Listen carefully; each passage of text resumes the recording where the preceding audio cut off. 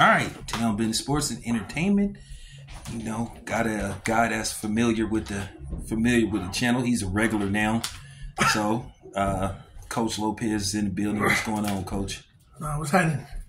Well, first I wanted to get your reaction on this past Saturday's fight. In particularly, we'll start with David Benavidez. What did you think of David Benavidez versus Boslick? Did you get a chance to see it? I saw it, and he fought well. Benavidez needs to be more calculating, a little smarter, shows some higher IQ, which he's capable of doing. I think he's capable. He got a little excited and kind of blew his wad, I think, and punched himself out a bit, and ended up being in a harder fight than he probably anticipated.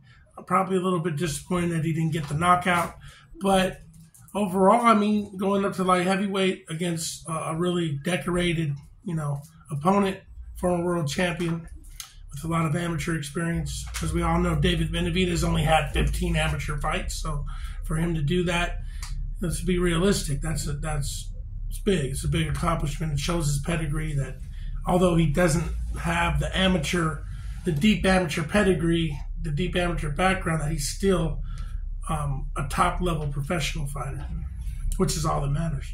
Yeah, I wanted to ask you about Boslick's size, Coach. I mean, he looked, David Benavidez is big, but dude looked like he was like he. Well, that's why there's weight divisions. Man, he looked like he was about 205. That's why there's weight divisions. So, like junior middleweights walk around at 175. They big guys. Andre Durrell, who I think Andre was a middleweight though, but he was a big guy. Man, I seen him as big as 190 before over there at Virgil's gym. So guys cut a lot of weight. So a 68 pounder is going to look different than the light heavyweight. And so that guy probably walks around, like you said, probably 215, 205. He's just a bigger man. That's how he's able to. That's why he fights at 175. Benavidez, not as big, probably walks around, 190, 200, and he, fights at 168. Well, let me ask you this: do you think his performance versus Boslick would encourage Canelo to basically start negotiations? Maybe Canelo will try to fight him first, the guy that he fought, and see if he can stop him. And then that would possibly bring some interest into a Benavidez-Canelo match. If Canelo can stop him, it might give him the confidence to want to fight Benavidez. But if he fights him, which this is probably what would really happen, is he would probably fight him and have a harder time because of the size difference. But I can easily see him catching him too. Canelo hits hard. He has really hard, precise, accurate punches that catch you off guard, and those are the ones that hurt. Okay, so what did you think of Tank versus Frank? I mean, the fight, to me, Coach, went exactly how I thought it would go. I thought Tank would eventually catch him, and I thought that he would eventually get him out of there. I mean, it was a typical Tank fight for the most part. Tank fell behind, and Tank had to play catch up. But, Tank's that dynamite in both of his fists always seemed to be the equalizer. So he has equalizer. Tank is he has explosive one-punch knockout power, and he's smart. He wears guys down. He waits for them to lose just a inch of their speed, just a small amount of speed. He sees them slow down, and then he knows it's all green lights. He just goes, and that's what happened. I thought he'd stop him earlier, to tell you the truth, just because of the pedigree. And Frank Martin is a good fighter, though. Don't get me wrong, he's good, but I think Tank is exceptionally good. Do you think Frank Martin was in over his head a fight of that magnitude? I mean, a fight on such a big stage, because they're always in over their head. It's the B side, so Yeah, I mean, anybody that loses, of course, you're going to say you're in over their head, but he actually did well. I know Tank's face was busted up a little bit, and he didn't do that on purpose. So he had some success with him. He was able to hit him. He one. I think they had the fight even, or in one scorecard had him down by 1 point, Frank Martin, or he might have been up. It was close. I think they said he was. I think they said Frank Martin was up. Me myself, my own personal scorecard. I had Tank. You know, pulling away. Pulling away, but it could have been close at that moment when he got him. But he was pulling away. Like, what round did it end? 8? 8. So the first 4, Martin probably won, and then 5, 6, 7 were all Tank, just, you know, having his way. And his work was a lot more devastating than Frank Martin's work. Frank Martin was boxing and, you know, touching him, and Tank was hitting him with rockets. How would you train? I mean, how would you train to fight and beat a guy like Tank? Well, like, what's his weakness? What is there you see? His weakness is he's a little lazy. And he goes to the high guard, and he's willing to take abuse to get in and get his shot. So it's like that historically is a roll of the dice. If you are relying on another guy to get tired, what if he doesn't get tired? You know, what if he never gets tired? And that's kind of how Frankie Randall beat Chavez. It's a very similar. Evander Holyfield beat an older Mike Tyson, not a prime Mike Tyson, but an older Mike Tyson. You know, it was a battle of attrition, and he was able to get him when he wasn't fresh anymore. So, you know, like the strategy of coming in and taking one to give one. That, you know, the baby bull Juan Diaz was a master of it. I thought he was unbeatable for quite some time. I remember Juan Diaz. He was just seemed unbeatable. He'd throw a million punches around, but then Nate Campbell cut him, and he didn't like the sight of his own blood, and that changed him, and he was never the same after that fight. And so, it you know, Tank will have success. For years to come, you know, for the next couple of years. But there's always that young guy out there that will be able to keep up the pace, who hits just as hard, and who's just younger and fresher. That's just father time. That's the way it goes. Well, is there anybody that you see out there, like, right about now at this time that you think could possibly be a real threat to Tank? I mean, what about somebody like the likes of, you know, we're going to leave Devin out of the equation. We're going to talk about Devin later on. But what about a potential fight with Tank versus Shakur Stevenson? And also, Gervonta Tank Davis said that he's going to start negotiations with a fight with Vasyl Lomachenko, which will take place either November or December.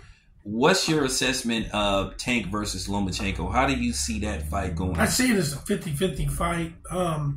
Tank has never fought in a real fight, that caliber of fighter. He's very hittable. Lomachenko is a superb boxer that seems to know how to hit and not get hit. It's just the deciding factor in that fight is whether or not he gets old overnight. And he seemed to have gotten old overnight, but then became unold overnight. So that's definitely a good fight. That's a good 50-50 fight. It'll let us know how good Tank really is. If he knocks out Lomachenko, he'll be the only one to do it.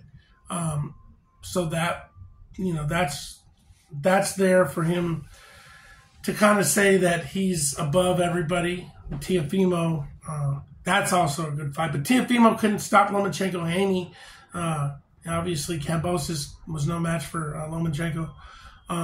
But Tank, if he can stop him, he goes up. He goes way up. And then a fight with Teofimo Lopez would be a good fight, possibly at 140 sometime. That's a hard fight for Tank. He's a big guy who's very competent and can punch and is extremely talented. And that's the fight to see. I think that's the fight. That's the fight. Teofimo versus Tank, to me, is the fight. I don't see Shakur Stevenson doing nothing, but I just don't see him. I don't see him beating Tank. What's he gonna do? Just control distance and put us to sleep? I don't care for the style. So Stevenson he's a masterful boxer, but as far as like crowd pleasing fighter, he's kind of fell short a little bit. So you feel the Edwin De Los Santos fight like really like dropped his stock? Yeah, and the Concepcion fight too, bro. Like those fights were boring. Is there anything that Shakur could do, like to possibly, like he has a fight coming up, but they're like, let's just against who? Who? What's his name? We don't know who he is. These guys that keep talking about Tank. I know who Frank Martin is. I know who Ryan Garcia is. I know who Mario Barrios is. I know who Leo Santa Cruz is. Like, fight somebody. Fight somebody that the people know who they are. Who did you say his name? De Los Santos? He's trying to spar my son to get ready. Like, come on, bro. I did not know that. Okay, so, all right, so the news came out today that Ryan Garcia was disciplined by the New York State Athletic Commission. He received a 1-year suspension. He was fined $1 million, and the fight was ruled a no contest. And you talked about cheating in boxing and how deep it is. And so what's your assessment on the whole thing? You cheat and get caught, you got to pay the piper. I mean, ignorance to the law is not an excuse, especially where we're from. We're in Oakland, California right now. We in the hood. You get caught. We in the hood. Hey, man, you get caught with your partner's gun in your car, you're going to jail unless someone claims the pistol. So you can't just play stupid and say it's not mine. You're going to jail. Like, so, never done that. So if you take steroids unknowingly, I mean, it's on you. So, it's hard to say. I don't see Ryan Garcia as a person that would be needing to cheat. But we never know. We never know, like, what goes on in people's heads. His parents who are good people, they're not him, though. Like, you can't go off of, but he's got great parents and his family. It's like, you never know what these kids are thinking. This generation of children is a lot different from when we was growing up. They're unpredictable, and you just don't really know who to believe. And it's unfortunate because it was a great fight where Devin Haney, kind of what happened to Sugar Ray Leonard when he fought Duran the first time. It was kind of like that, a little worse, of course, because he took a lot of damage, but he didn't quit. And it's too bad that they're not going to rematch and give Devin Haney that chance to redeem himself. But I wouldn't want to redeem myself against someone that got caught cheating. I mean, you can't like accidentally drink alcohol and then take away a DUI. If you get a DUI, you get a DUI. That's the way it is. I didn't know that it had alcohol in it. Like, yeah, I think what kind of like bothered me is just every story that he came up with on how it got in the system, from so-called supplements, it got blown up in the shreds. It got to the point to where the supplement companies said, you know what, he's lying and we're going to take legal action. I just think, myself, my own personal assessment, I think he did it. I think he did it, and I just think that he just don't want to take accountability. And the thing is, I come around you, I come around other people, and I'm not a boxer, but I'm around boxers, and I'm just thinking to myself, you a trainer and you a father. Your son, and you was a fighter.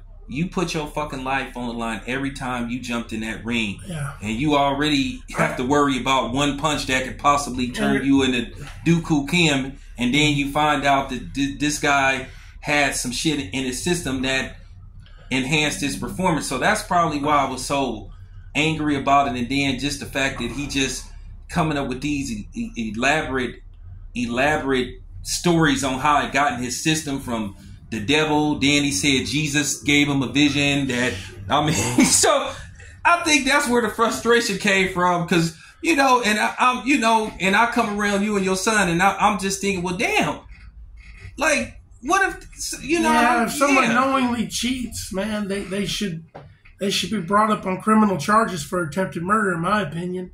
I've said that outwardly for years, that it should be looked at as attempted murder, and that includes Canelo. With the meat thing.